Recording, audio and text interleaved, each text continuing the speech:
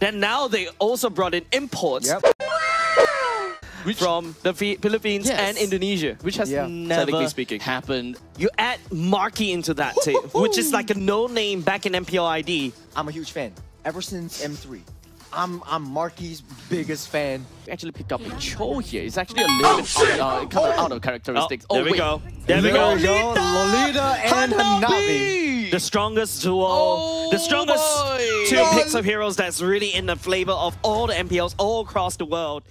Manipulate Bleat into thinking, leaving HANABI alone, getting the Holy Trinity, and then getting those defensive items. He becomes virtually untouchable in the late game. Potential 5v5 clash right here. Dominic takes to the air. Fogmar goes all the way to the back line. HANABI tried to try all the way back. Boyet jumps the limit. No, Jake will be able to find the kick.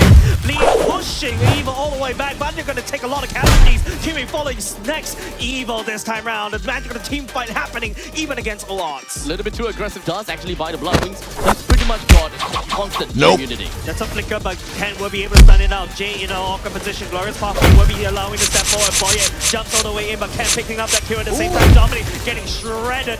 It's going to be Markyy just outputting damage. Nobody can catch Markyy at all. The shields and the heals and the sustain from Evil is just way too crazy. Bleat, that amount of sustain is a little bit too much for Bleat to control. Here we go. They need to try to do this one with only 3 members on the side. Evil will be stepping forward at the same time. Fogmar outputting damage. He will be able to do so, taking that powerful along the way, but he's actually getting sacrificed. Kiwi has to run away. At the very least, Bleat clears off the minions for now, but Evil is just rampaging. Seela is that invisible damage. Markyy. Oh, that's a very bad place for you to walk in. Ken tries to save it right there. Lolita is also in the way. The Glorious Pathway, and also the Revitalize, double Revitalize. So much healing from the side of Evil, and Bleat unable to bleed him dry, and now they're gonna get punished for it. 3 members down. Fogmar has to run for the hill.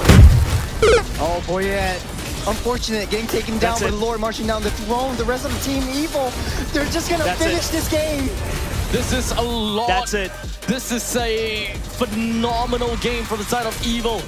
They definitely know what they're trying to do at this point in time, and I thought that there was only one person from Evil in the top rush.